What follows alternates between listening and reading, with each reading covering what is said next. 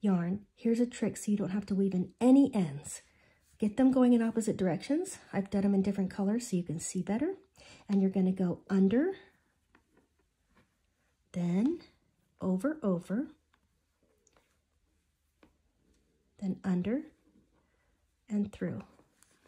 And then we do it on the other side. You take this end and you go under, over, under, through.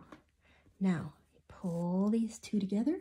Here's a great thing. You can cut this puppy right up against that knot with 0 hanging off. And this one is not going anywhere.